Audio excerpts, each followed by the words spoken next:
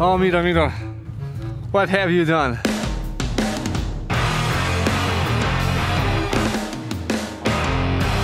Hey guys, welcome back to the channel. My name is Mira. Today I'm talking about the difference between using a full frame camera compared to using a micro four thirds. And now if you're new to photography and you're on a budget, you're probably thinking about what type of camera and system you want to invest, because it's not just the camera body, it's also all of the lenses that you're going to get with that. So this is really something to think about when you're starting out. And it's also important what type of photographer you want to be. So if you want to hike a lot, if you want to be a landscape photographer and you're going to carry your gear around, you know, up mountains, up hills, then a micro four thirds system is actually more suited for a person like you. If you want to be a sports photographer or a portrait photographer, then maybe just invest into a full frame system. Now I'm mostly a landscape photographer and mostly I spend my time in the woods, so technically speaking a micro four thirds system is suited for me. And this is why I started with a micro four thirds system. It's small, it's light, and it's cheap, and it, you know, delivers the results, the ones that I need.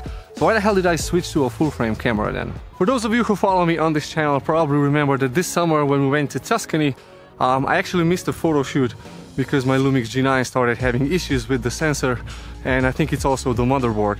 Well, then it got better, it started working again, and 2 weeks ago when I was hiking up a hill, I hiked for 3 hours, woke up in the morning, got there, when the light was perfect, I fired up my camera and yeah, it was a black screen again. So I was pissed off I didn't take one photo, even with my cell phone. I was really angry, just packed up everything and went back home, said, no, I'm gonna buy a new camera. So here we are.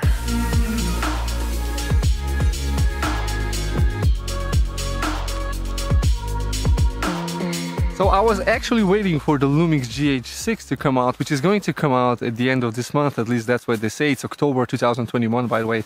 And I said, I'm going to use the GH6 for my videography and I'm going to use my Lumix G9 for photography, and I can share the lenses, because the beauty of a micro four thirds system is that all lenses fit every camera as long as it's micro four thirds. But when I started to think about the GH6, it's going to be a €2,500 camera when it comes out. And yes, it will pack a bunch of videography features. But still, it's more than the Sony Alpha 7 III that I have, which has better autofocus, higher dynamic range, and it's a full frame system.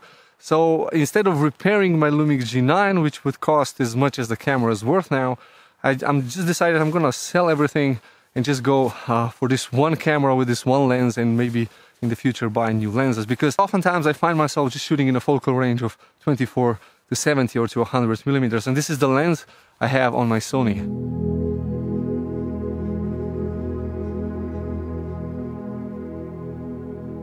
So to give you a kind of comparison as to what you can expect in terms of dynamic range from a micro four thirds Lumix G80, which I'm recording this on, it's a 16 megapixel camera, which also has 12 stops of dynamic range, I think, give or take. And a Sony Alpha 7 III, which has 15 plus stops of dynamic range. So all the settings were the same. Base ISO on both. On the Lumix G80 it was 200, because that's the base ISO, the lowest. Here I went to 100, and in both cases I shot at f8 aperture. Now of course this one is going to be sharper because it's a micro four thirds, but I'm mostly looking at the dynamic range, because you can see in the background it's really bright. So I'm hoping to see more details in the bright areas coming from this camera. And to give you a kind of comparison between the lens sizes, this is a 24 to 70 millimeter f2.8 lens, and this is a 24 to 120 millimeter micro four thirds equivalent. So yeah, you can see, and this one weighs, I think, 200 grams. This one weighs almost a kilo. This is the Sigma 24 to 70, and it's heavier than, I think, my Lumix G9 with the super telephoto 100 to 300 lens together.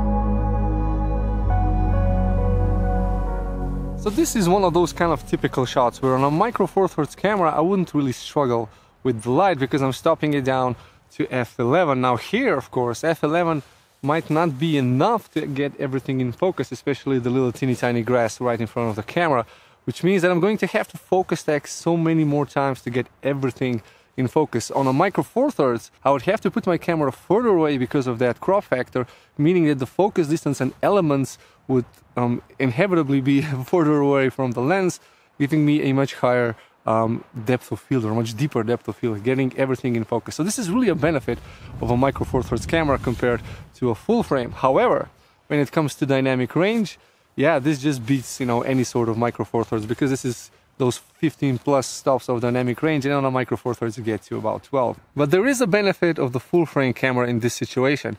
Now, because I have to stop down to f11, my shutter time is going to be much longer. So everything that's moving is going to be captured as motion blur. But since it's a full frame sensor, I can shift my ISO quite high. So 1600 or 3200 ISO on this particular camera is not even an issue. Now on a Micro Four Thirds, yeah, I would probably never go to 3200 ISO, because I know I would get too much noise into the shot. So on one hand, I'm benefiting because I can shoot with wider open apertures to get everything in focus and keep the ISO low. On this camera, however, I can shoot with a tighter aperture, a smaller aperture, but you know, the ISO can be higher because it's a full frame camera. So, you know, the real benefit actually is just the weight and the size of a Micro Four Thirds system.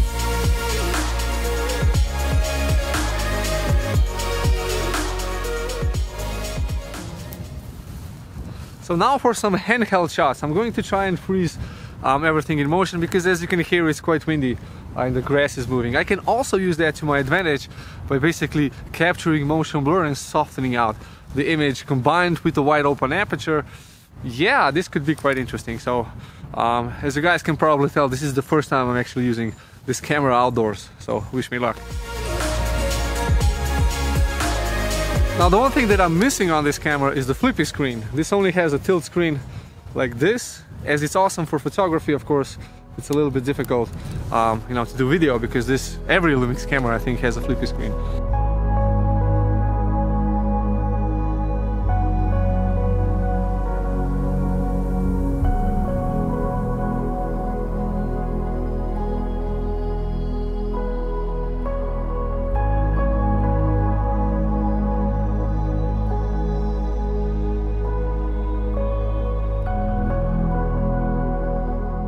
So I've switched to the Sony for this one.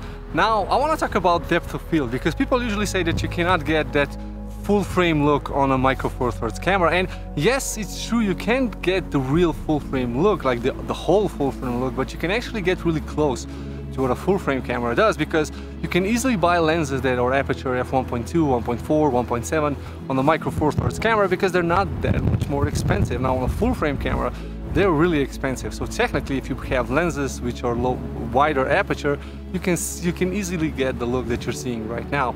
This is shot at f2.8, and if I was to have a Micro Four Thirds camera with a 1.4 lens, for instance, I would kind of get the similar look. But it is true, you cannot get the full frame look. Now if you look at this guy, this is Tony. Say hello. Hello, Tony.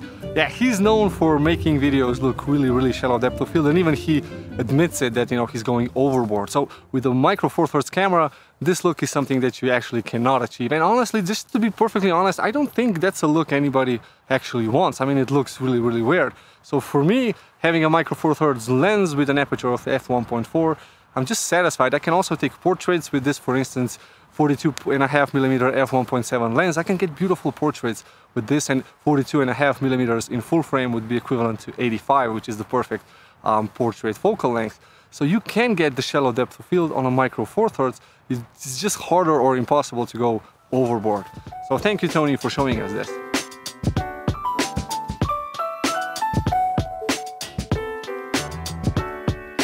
Now the wind is starting to pick up, so I'm gonna finish my video right over here. So what type of camera system is the best for you? Well, it depends on how much money you want to spend, because you always have to think about the lenses that you're going to invest in the future. Now, if you're going to travel a lot, if you're going to hike a lot, and if you're going to take landscape photos, and you don't want to spend a lot of money, so you need light, cheap and effective gear, well then just go for a Micro Four Thirds system, because having something like this with you, now it's really so easy and it doesn't take a lot of space, and you get the photos that you want. But if you're going to go on a professional route and you want to take portrait photos or fast moving subject photos, then invest in a full frame system.